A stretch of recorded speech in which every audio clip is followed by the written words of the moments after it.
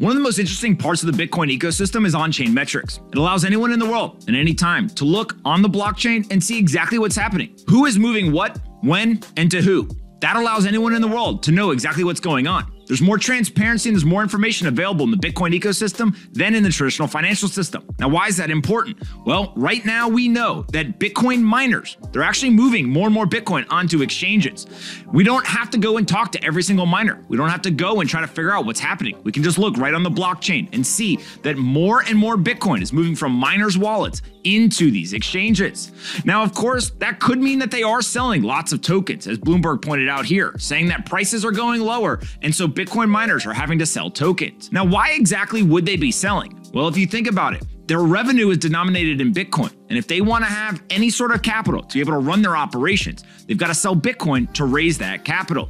And so naturally, as price goes down, Bitcoin miners are having to sell Bitcoin, get cash, and then pay for all of those operating expenses. Now, if we go and we take a look here, we can see there's a number of quotes that are important. About 195,000 coins were moved to Bitcoin exchanges in May.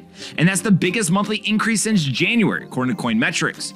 Based on the Bitcoin average price of around $32,000 in May, the total values of those tokens was $6.3 billion.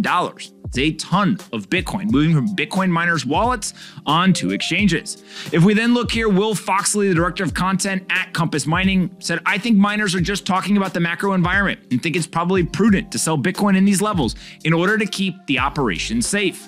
Again, that's them trying to make sure they're prepared for any uncertainty in the future.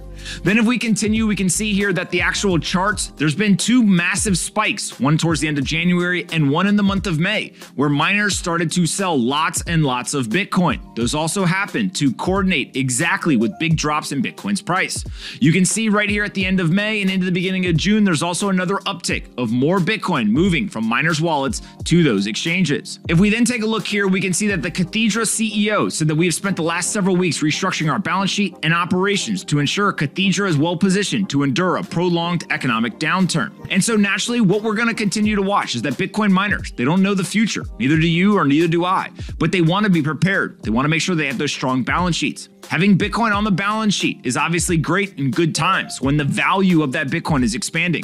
But in bad times, when Bitcoin's price is falling, the value of that Bitcoin is actually contracting. And so their balance sheets get under more stress. Naturally, many of the vendors, many of their operating expenses, they only take dollars. And so Bitcoin miners are having to sell Bitcoin, raise dollars, and then use those dollars to pay their expenses.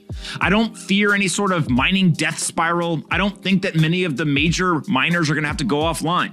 But what we are seeing is that Bitcoin at $30,000 is a much different environment than Bitcoin near $70,000. Miners are simply reacting to that. And so being able to see all of this data occur on-chain is incredibly important.